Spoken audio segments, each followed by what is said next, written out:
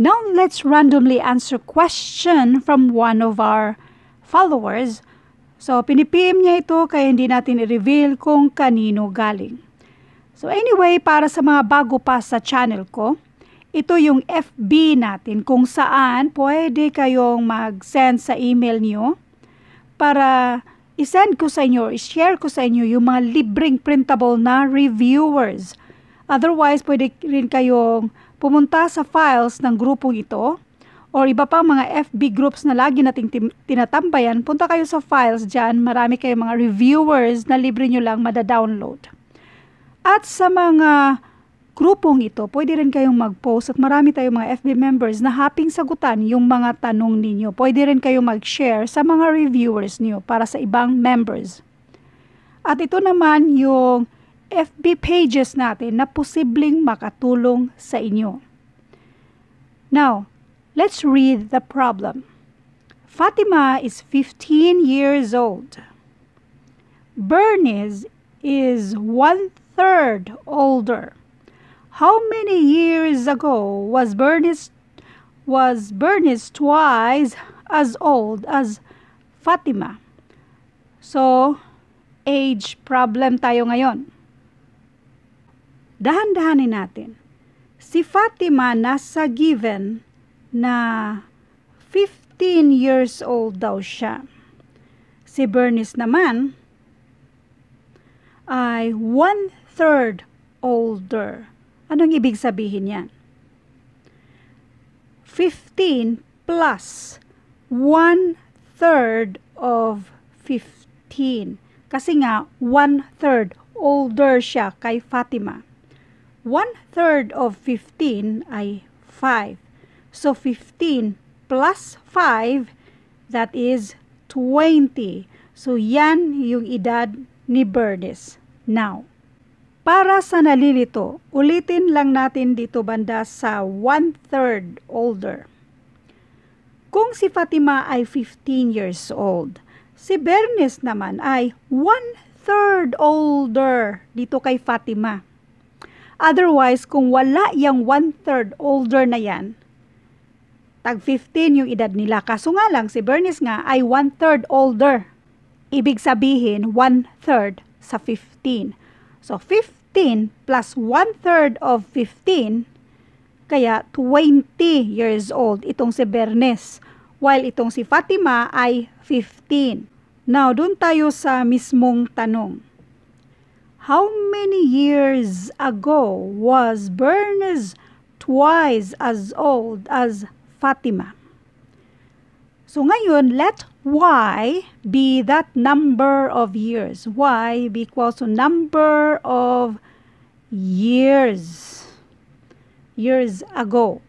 So ngayon, doon tayo kay Fatima. Si Fatima minus kung ilang years yun, and that will be equal sa 20 minus kung ilang years yan, pero itong edad ni Fatima ay twice dito daw, nandito mismo sa tanong.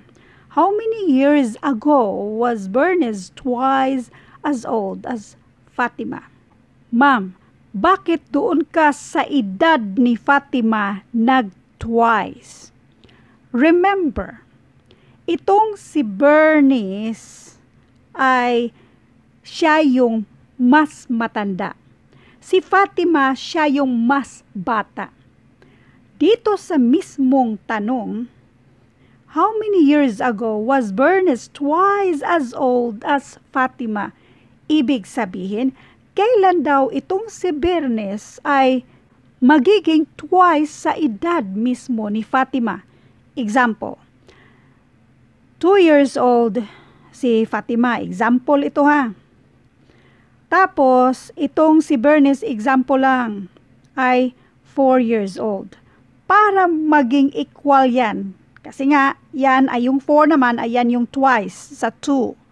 Para maging equal, itong 2 dapat nating i-multiply ng 2. Ito yung ibig sabihin ng twice. So, kung ito si Bernice, twice as old as Fatima, yung edad ni Fatima, yan yung i-multiply natin ng 2, kaya nag-multiply tayo ng 2 dito. So mag-proceed na tayo sa ating nabuong equation. So this is 30, multiply natin yan, and this one is minus 2y, 20 minus y. Ipagsama ang mga like terms. So i-keep natin si 30 dito. Itong si 20, since positive yan siya, kung i-transfer natin sa kabila, maging minus 20. In other words, nag-minus tayo ng 20 to both sides para makancel itong 20 dito sa kabila. So, negative y na lang natira. Next, ito namang si negative y, nandyan lang yan siya. Dito sa minus 2y, since pang minus siya dyan, or may negative sign, kapag ma-transfer siya sa kabila, maging plus 2y. In other words, nag-add tayo ng 2y to both sides para makancel na si 2y dyan at nandun na sa kabila. Na pwede na natin itong isolve. 30 minus 20 equals 10. Negative y or isang y, may utang ka isang y, magbabayad ka ng 2 y, ang matitira mo na lang ay isang y. So therefore, yung taon na yon ay 10 years ago. Therefore, ang tamang sagot dito ay itong letter E, 10 years ago. Now, let's double check. Itong 10 years, i-double check muna natin. Si Fatima ay 15. Itong si Bernice ay 20.